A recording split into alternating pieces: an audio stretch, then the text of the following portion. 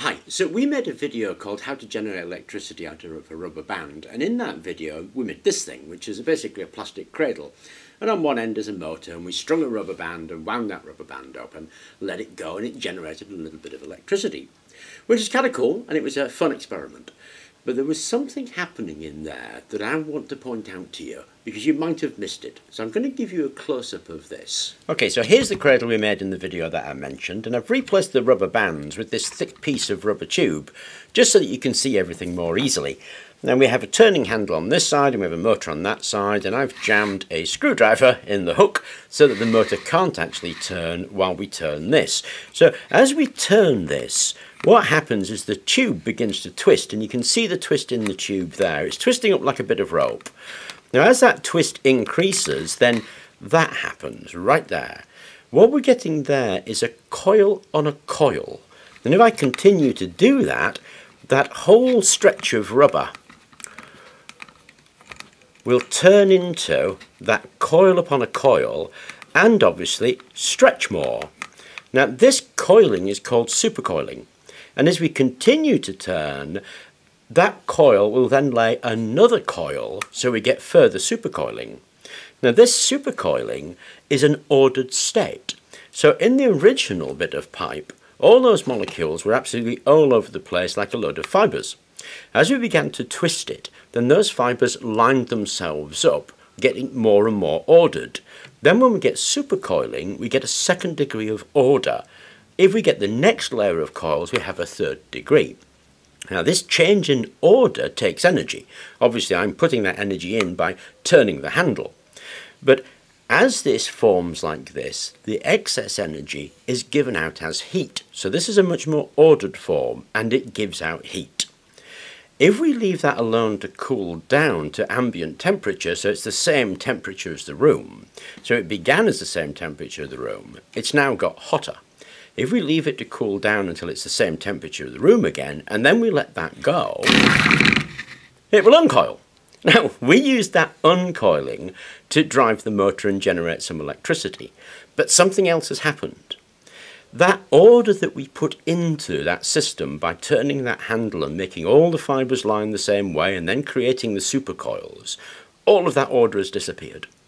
And because that order has disappeared, and it took heat was given out when we wound it up, heat is now taken in this more disordered state, and this material has become colder.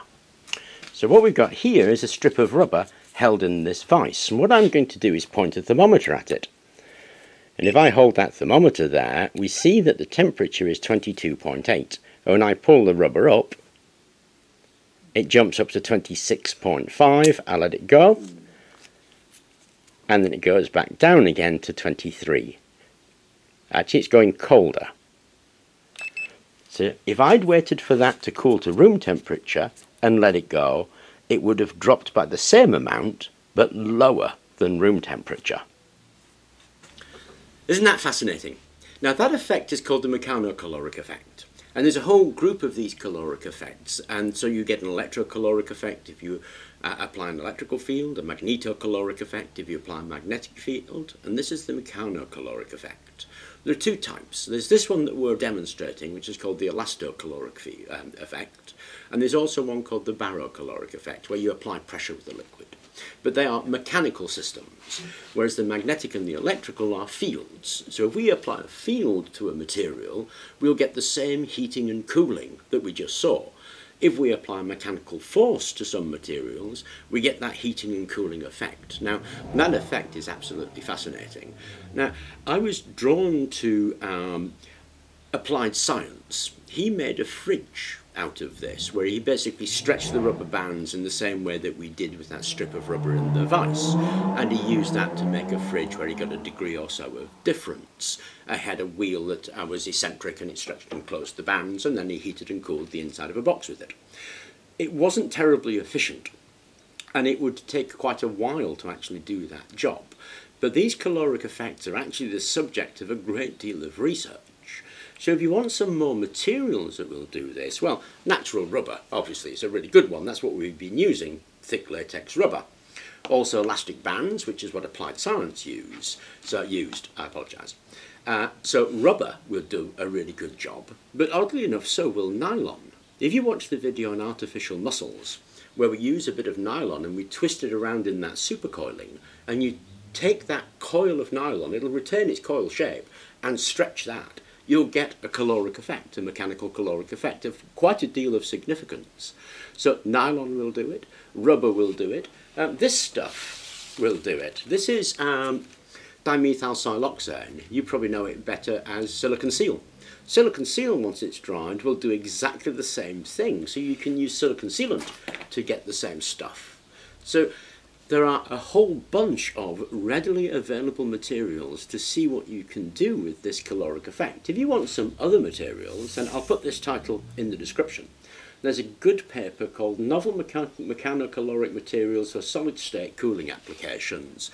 It gives a whole host of ideas of materials that you can use to experiment with to do cooling, because this little setup can actually be used to make a fridge. And as I say, Applied Science made, I don't want to be rude, but a not very good fridge.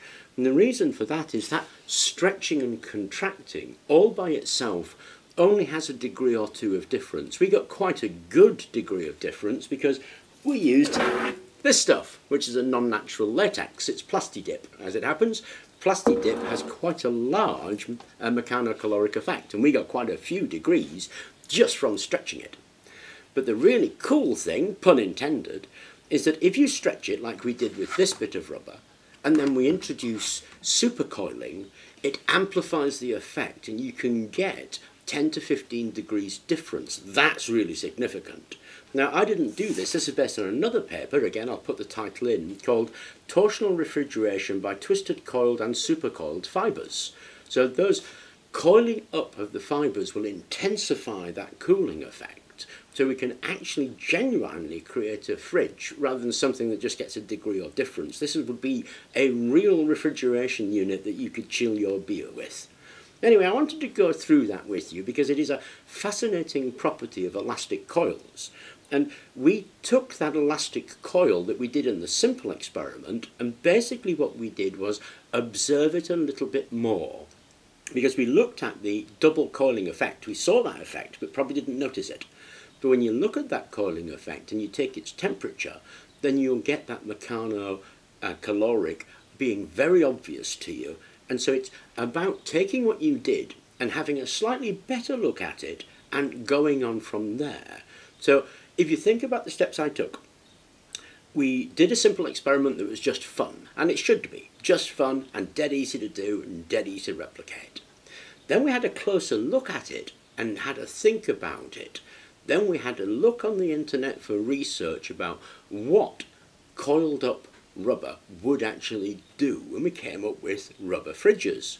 Had a little bit of a look around rubber fridges about what other materials might do that job, and came up with some papers suggesting materials to us, tried those materials, and then looked for other papers on application. So those are the steps that we went through to look at this effect and making fridges from rubber bands. Anyway, I thought I would share that with you, both the experiments that we've done and the process that we went through. I hope it was of interest, and thank you very much for watching.